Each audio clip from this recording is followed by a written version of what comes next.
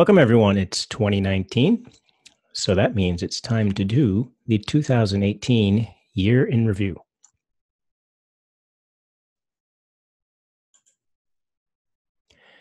And of course, it'll be the Xojo Year in Review. So here's what Xojo looks like in its latest release. And let's do a rewind and look at some of the highlights. So in 2018, there were 4 Xojo releases, and there are also 2 Xojo-related conferences. So we'll start at the beginning. Xojo Release 1, 2018 Release 1, came out on April 17th, and it had over 270 items in it. Some of the major changes. 64-bit Windows debugging finally arrived. This is one of the last components to our 64-bit transition, and I know all of our Windows users were thrilled to be able to run their builds in 64-bit and use the debugger. In addition, a big change was made to the Windows framework to allow it to reduce the flicker that is often seen in standard Win32 UI controls. iOS apps were updated to use the latest iOS SDK so that they can support iPhone X screens, which were pretty new at the time. And a new feature was added to Xojo for those using Xojo Cloud so that you can now display server statistics for the server and the apps running on it. The web file uploader control had a few enhancements. You can now drag and drop files you want to upload directly onto the control. You can now add multiple files at one time. It added support for filtering, better upload progress tracking, and larger file support. This is what the server statistics feature looks like. It's a window that you actually open in Xojo itself, and it shows you the overall server stats, and then you can choose from the list of apps that are running on the server to see individual stats about the app.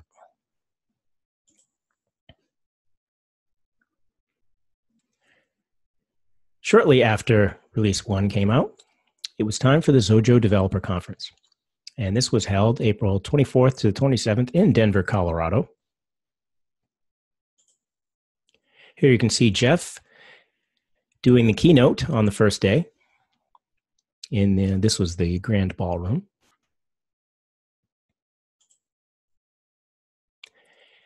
And at XDC 2018, there were over 34 sessions.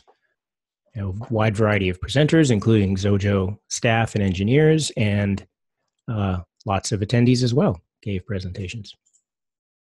There were over 100 attendees, 25%, which were first-timers to a Xojo conference, which was great to see. And during the keynote and in the sessions afterwards, a few major initiatives were brought up and talked about. And I'll just highlight them here. The first was API 2.0. This is a new unification of the overall Xojo framework. Web 2.0 is the next version of the web framework you use to make web apps. And this Web 2.0 adds lots of new controls and UI layouts and brings Xojo web apps up to a more modern style from when they were first introduced in 2010. And then also Android support, Android mobile support, particularly as our next OS target that we are working on.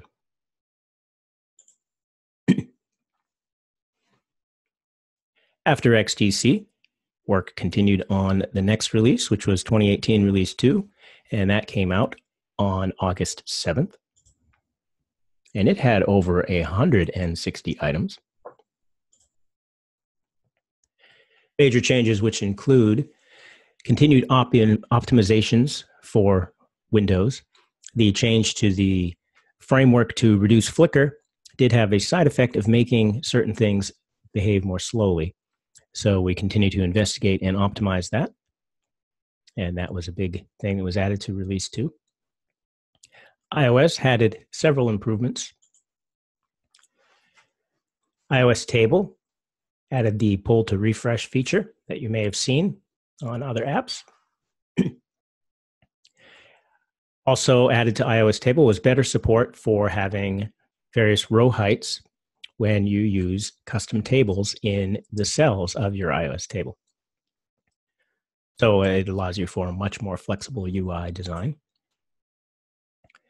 A new feature of iOS 11 was large titles, and iOS views now support these. And the iOS HTML viewer control now uses the more modern WK web view for better compatibility with declares and other things. And the little teaser for one of the first things in API 2.0, the resources property and the get resource methods that were in the Xojo.io namespace, special folder module in the past, were moved over to the global special folder functions so that they can be used with all your project types. And it's super handy because if you're including, anything with your project, you often put that in the resources folder, and this makes it an easy way to get access to it. And SQLite database was updated to a more current version, something we are trying to stay on top of. In addition, HTML viewer itself was updated on Linux to work with WebKit 2 when available. And on Windows, the latest Chromium embedded framework, that CAF3, is also now included in your apps when WebKit is selected as the renderer.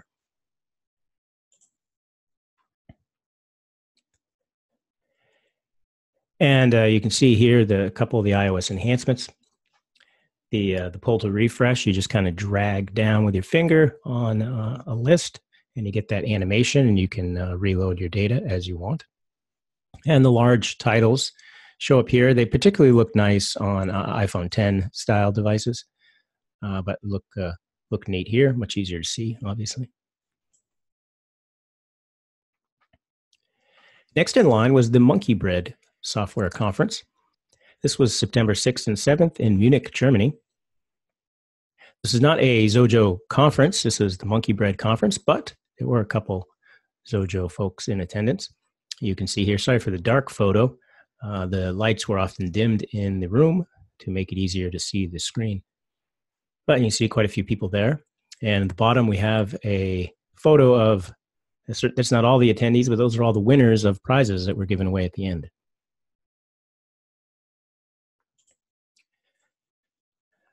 The MBS conference had over 14 sessions with over 50 attendees. And as I mentioned, a couple Xojo staff. Jeff Perlman was there. He gave one of the keynotes at the beginning, and I also attended and gave the first session of day 2, recapping some of the newer initiatives we're working on, primarily API 2.0, Web 2.0, and Android.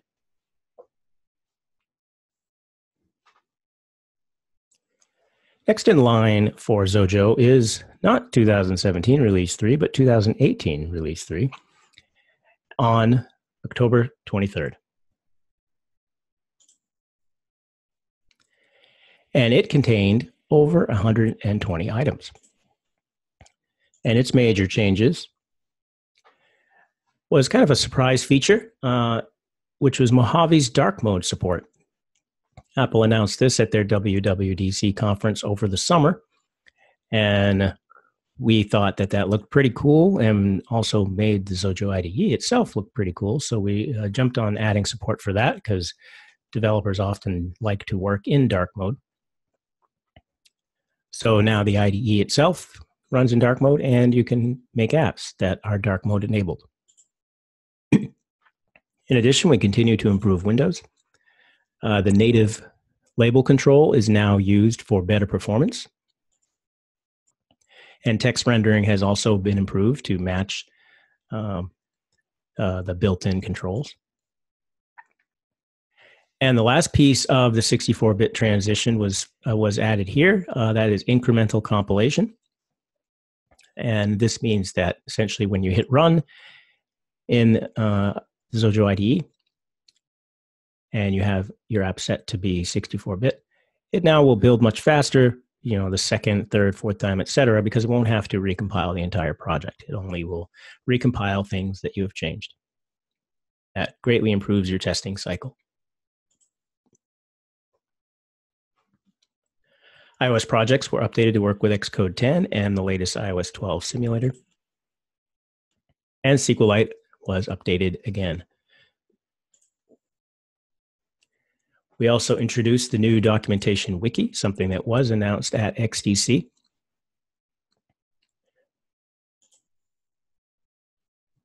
Here you can see what Mojave Dark Mode looks like. And this is a web project.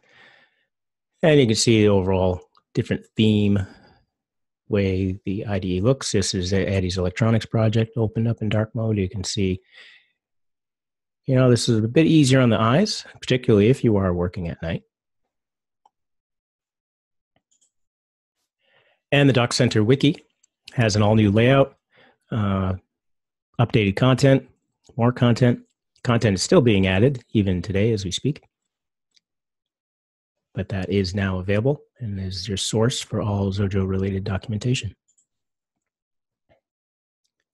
The final release of the year is 2018 Release 4. And apparently, even though I reviewed this multiple times, I did not notice I didn't type the right year. And that came out on December 11th with over 110 items. And its major changes include the first new API 2.0 class, and that's called URL connection. And this is essentially an updated version of the HTTP socket classes. There's the original HTTP socket and HTTP secure socket that have been in Xojo for many, many, many years. And then the Xojo.net HTTP socket that was introduced a few years ago. And URL connection essentially is a replacement for both of those. It's more modern, uses all the latest protocols, has support for asynchronous and synchronous connections, and is pretty easy to use. So that's one of the first things we rolled out. We added a few new constants to help you check if your app is running in dark mode or if it is supporting high DPI. There were already some functions and stuff in there. These new constants allow you to use pound-if commands to block out code, which was a common request. We continued to improve the dark mode support that was added in the prior version, make sure everything looks as good as it can. And we updated iOS to the latest SDK yet again to make sure that we could support the new iPad Pros that were released after 2018 R3 came out. And we also updated the macOS builds to use a much newer macOS SDK. So we're now using the 10.14 SDK. And this allows you to, particularly if you're working with declares, to access newer features of macOS.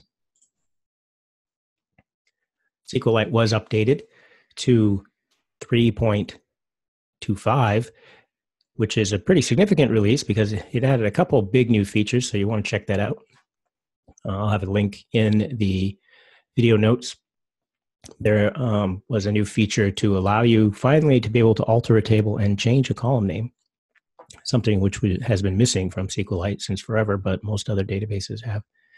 And also another new powerful feature, I think it was called table queries or something like that, that allows for you some interesting ways to group and order and handle some of your query data back.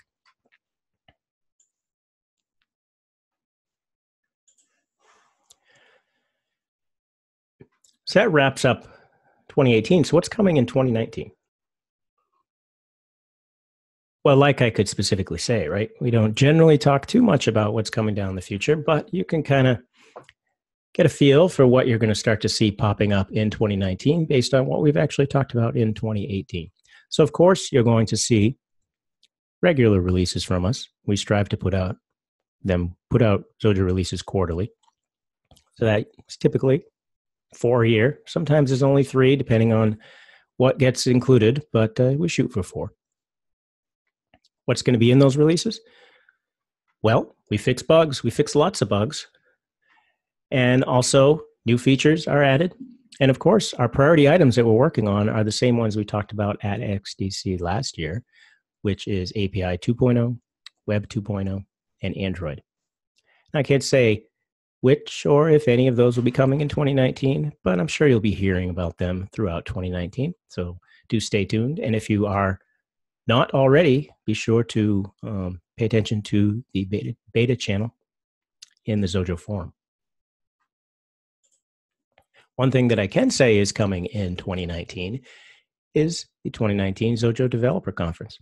And this year, it'll be in Miami, Florida, May 1st through the 3rd, which I'm told is a great time of the year to be in Miami, because it won't be quite too hot yet, but it'll be hot. The hotel is a Marriott, which you can see here, and it is right on the water. So some gorgeous views. Might be a little hard to pay attention during some of the sessions if we've got one of these waterside views. I don't know yet.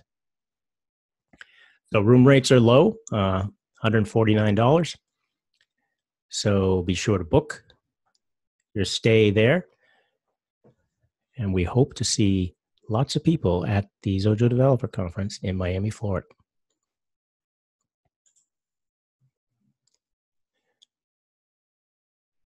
That about wraps up the recap.